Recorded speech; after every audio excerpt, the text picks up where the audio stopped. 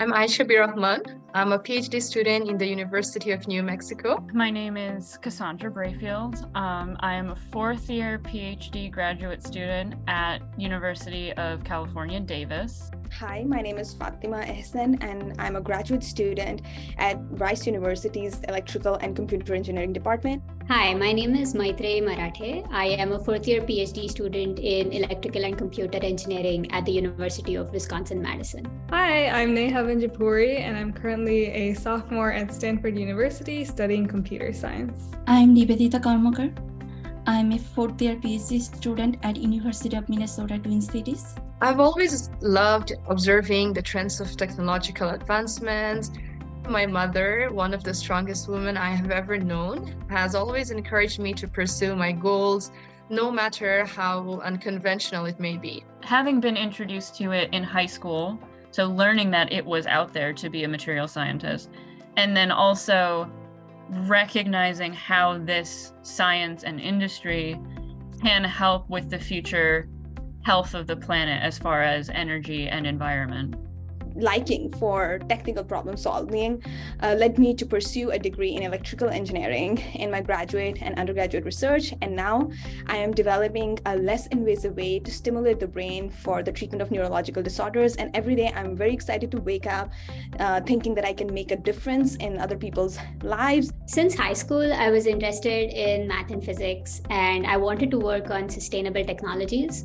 The area of energy access and renewable energy appeared to be at the intersection of this, so I decided to pursue a degree in electrical engineering. The scholarship and even having the opportunity to receive it is truly impactful for me because, when you're working on different projects and trying to explore different interests, I think it's a difficult choice to make between wanting to dive into something really deep and not having the resources to do so.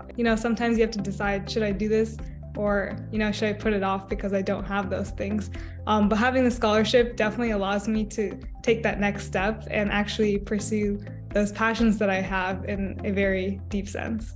I do want to continue working on distilling technical questions out of real world scenarios and developing energy products by interacting with end users. One of the options that I'm considering is working for a startup or a small scale company in the space of distributed energy resource management and home energy backup systems. To encourage people, I want to say that maybe we always may not feel confident about ourselves, but we should never give up.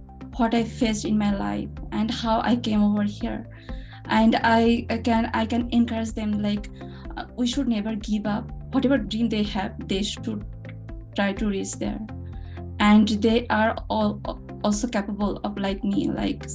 If I can do this far, if I can come this far, then they can also do that.